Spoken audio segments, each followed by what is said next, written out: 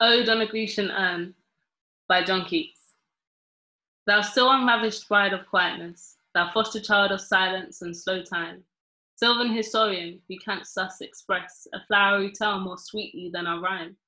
What leaf-fringed legend haunts about thy shape of deities or mortals, or of both, in Tempe or the dells of Arcady? What men or gods are these? What maidens loath? What mad pursuit?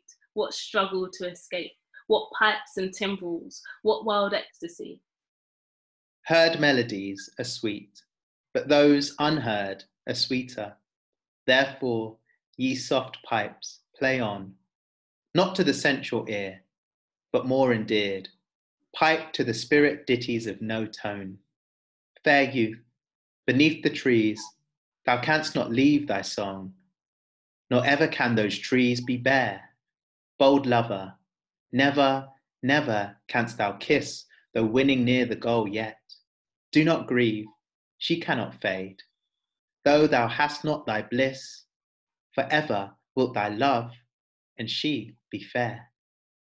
Ah, happy, happy boughs that cannot shed your leaves, nor ever bid the spring adieu. And happy melodist, unwearied, forever piping songs forever new. More happy love, more happy, happy love, forever warm and still to be enjoyed, forever panting and forever young, all breathing human passion far above, that leaves a heart high, sorrowful and cloyed, a burning forehead and a parching tongue. Who are these coming to the sacrifice?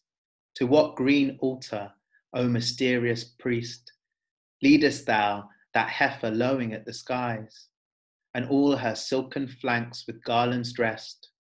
What little town by river or seashore or mountain built with peaceful citadel is emptied of this folk, this pious morn?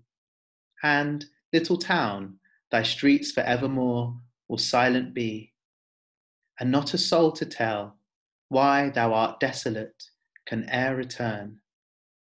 O Attic shape, fair attitude, with breed of marble men and maidens overwrought, with forest branches and the trodden weed, thou silent form dost tease us out of thought, as doth eternity, cold pastoral.